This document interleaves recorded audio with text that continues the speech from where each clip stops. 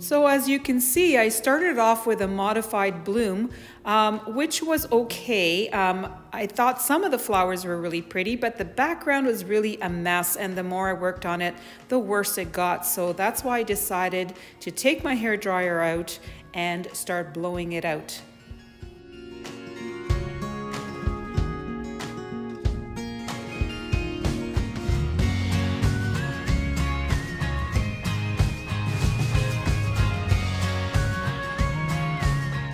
So there was a lot of paint on this canvas, and the more I used my hairdryer to blow it out, the more paint came through from underneath all of that, and that's where that white kind of just appeared.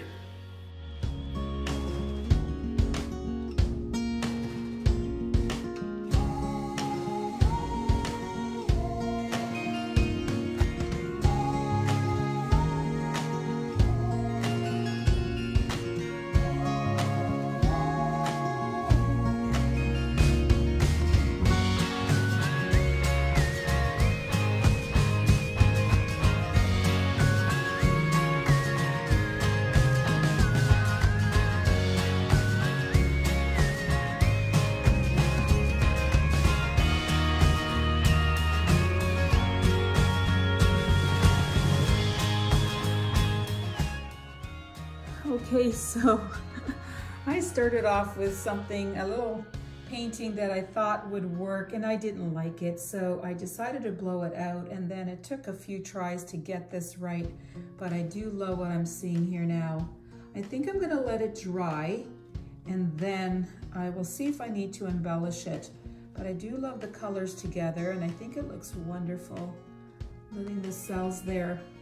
So for anyone who thinks that fluid pouring is easy, it's not. It's not an easy thing to get it just right and to get a beautiful composition. So if you're trying it out, just take your time.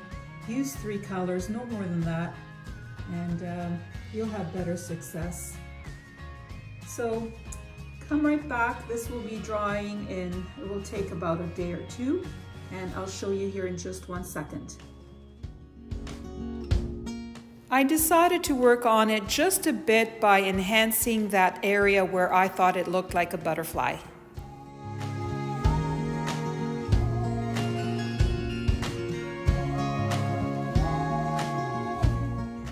So I decided just to outline it just a little bit to give the indication that there's something there. I love this part right here especially, and just kind of leave the rest to the imagination. Love the colors in this piece, and there's a lot of texture because there was a lot of paint on here, but I think that adds to the interest as well. Look at the beautiful combinations of color there. Very, very lovely, and I love the little cells here. Click on the link you see now to see more of my enhanced pours.